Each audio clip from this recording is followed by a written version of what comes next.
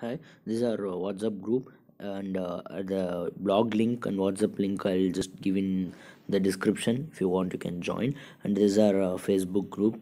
So in this tutorial, I'm going to give an explanation on the NRC 13, that is incorrect message length or invalid format. So what is incorrect message or invalid format? Literally means if the tester has given a PCI length as invalid or which is not matching with the mentioned byte value, then ECU will give this response as NRC 13.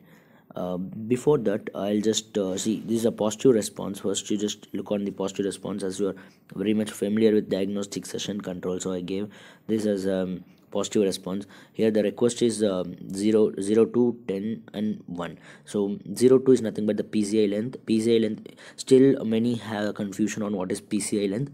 So just make it clear, PCI length is nothing but what are the bytes you are using here and here.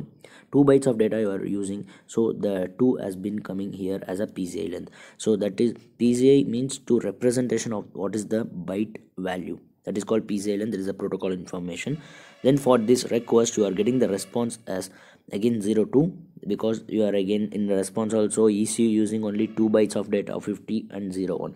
So this is a positive response. And in negative response, what you'll get, before going to the negative response, you just know the format of the negative response, because in the previous tutorial I just messed up the format. But just here you just understand what is the format of the negative response. See, this is the exact format of the negative response. So first PCI length will comes into the picture first, then 7F, that is negative response, then service ID. What are the service ID? You are sending the same service ID you are getting, because as it is a negative response, the 40 plus will not added up. Then NRC, negative response code, the specific NRC will be come. So this is the structure of format of the negative response code. So now we will look upon the um, negative response code 13. Okay, so for 13, what, how you will get, see again, see here, here the tester uses only 2 bytes of data, that is 10 and 1.